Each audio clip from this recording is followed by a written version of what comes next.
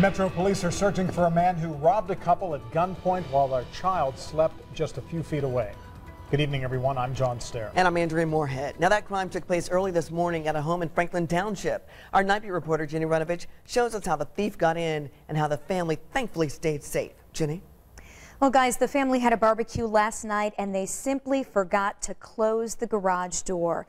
This morning, mom and dad spent an hour and a half at gunpoint watching their home get robbed and begging the gunman not to wake their son. Well, I mean, I'm shaking inside, but I'm just glad to be alive. Kelly and her family victimized by a man with a gun. Very scary. Not how you want to wake up in the morning. They'd made a mistake many of us have, leaving an opportunity for thieves. Did not double check that the garage door was closed.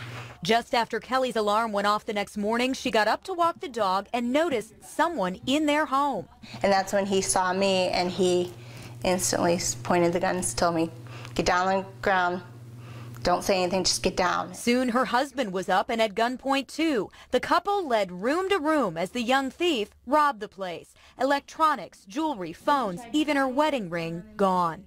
Keep your hands up where I can see them, hands where you can see them. So we were walking around with our hands up. He kept saying, don't lie to me, don't you lie to me, don't make me shoot you. But the whole time, Kelly had one constant thought: what was behind this door and her desperate need to protect it. All we kept saying was, just please don't go into our son's room. I said, he's 10, he has a TV, toys, but nothing of value. Her son slept through the crime, which lasted an hour and a half. The gunman never did go in his room. In fact, Kelly says the aggressive thief suddenly developed a soft spot, not stealing their Wii system and other items on purpose. Various things he would say, does your son play with this? And we were like, well, we said yes. So then he left it behind. It was strange. He also offered an apology as he took off with their stuff.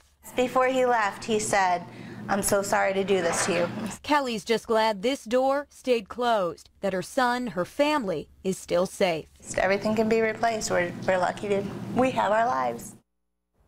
Oh, they are certainly lucky. Now, Kelly says this robber was wearing a ski mask the whole time. He was likely in his 20s. He was skinny, about 5'10". And Kelly has a big takeaway from this. Make sure your garage is closed every single night. Of course, it's easy to forget. We've all done it where we accidentally leave it open.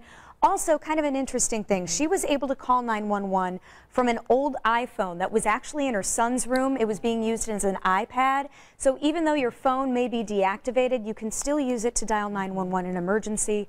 That got police there, but thank goodness they're all okay. Yeah, such a great tip. I'm sure a lot of people don't even know that. She didn't know it either until she had to use it. Well, thanks for reminding us. We appreciate it. Glad they're okay. Thanks, Jen.